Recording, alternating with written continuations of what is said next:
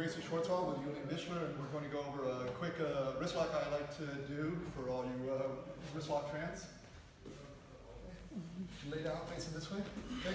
So we're going to put him in a dilemma. Okay, I'm here, I've got the mount. I'm going to push his arm to the mat. Now, if he's resisting, this is going to be hard. Okay, or if he locks his hands, this is going to be hard.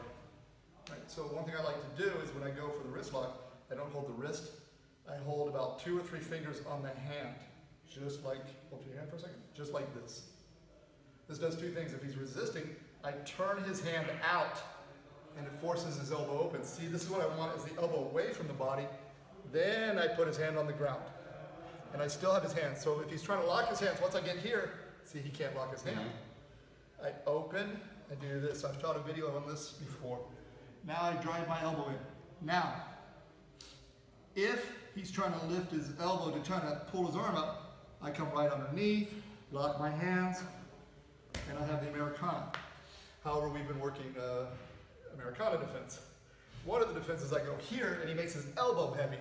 So I'm here, and I'm trying to get under his arm, but I can't. So from here, what I'm going to do is I'm going to slide my hand from here up.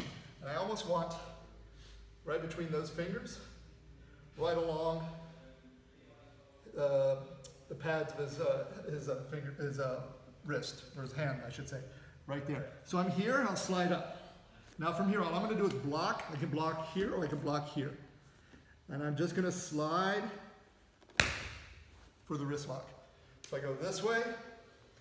If he's making his hand heavy, put your hand heavy, please. Hand on the ground. There we go.